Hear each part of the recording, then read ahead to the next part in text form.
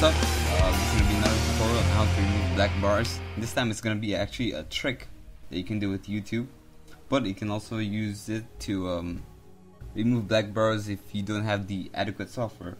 So for example, if you have something like Windows Movie Maker, which you can see here, you might not have extensive functions such as the ones available in Sony Vegas or Final Cut or something like that, so you can't really remove black bars in Movie Maker as far as I know.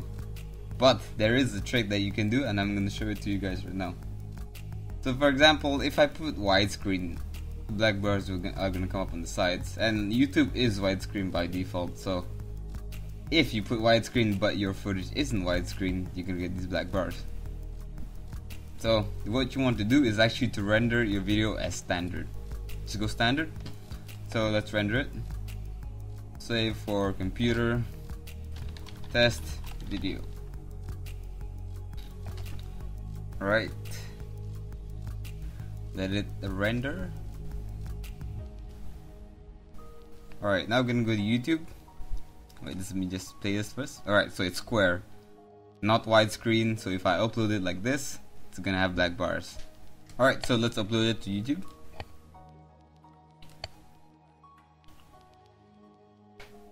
And unlist this.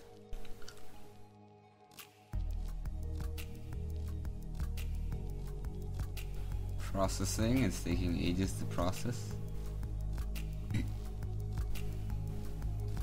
Okay, we're done. So let's take a look, watch.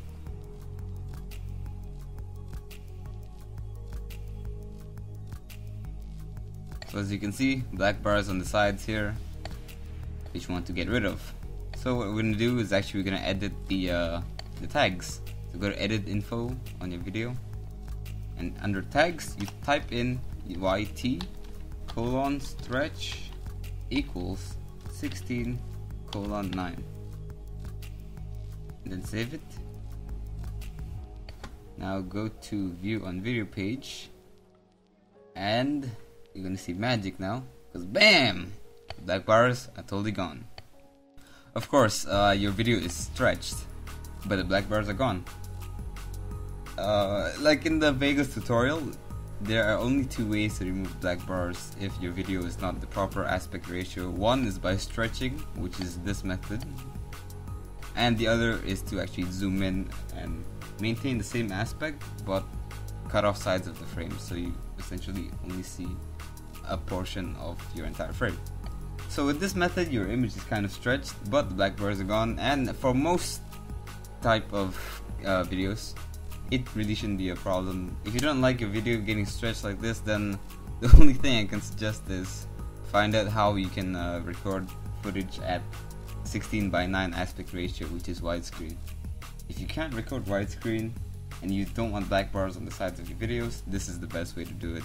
If you don't have like a higher level editing program like Sony Vegas. One thing with using this method is that if you actually render in widescreen, YouTube will think that this black part of your videos is actually something as actually part of your video. So this won't work if you have a widescreen video with black bars and then you try to use the stretch tag. This only works if your video is 4:3, which is what my video is. So anyway guys, hope this helps you guys out with your black bars problem, and I'll see you guys next time.